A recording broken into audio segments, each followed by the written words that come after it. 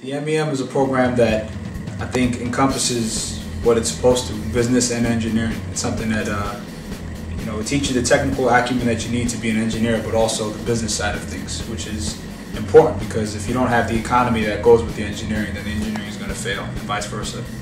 In terms of the program here at Thayer School, I think it's good because it incorporates the Thayer School of Business and their professors, and the coursework that I was able to take in both Thayer School and the Thayer School was applicable as soon as I hit the real world. And in the firm that I'm working for now, we do engineering and consulting services, and they look for folks who have the balance of engineering and consulting.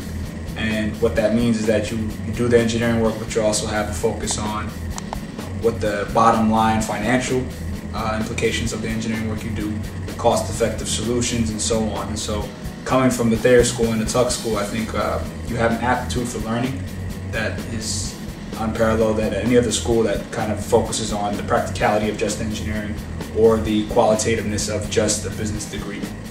So the M.E.M is kind of the fine balance between the two. The number one thing you get from the Thayer School is teamwork.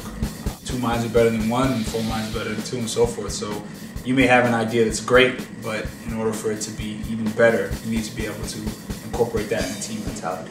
My company is recruiting Dartmouth engineers because Dartmouth engineers have an ability to find a solution to a problem while making sure that it has a positive impact on its environment and on the people that it affects.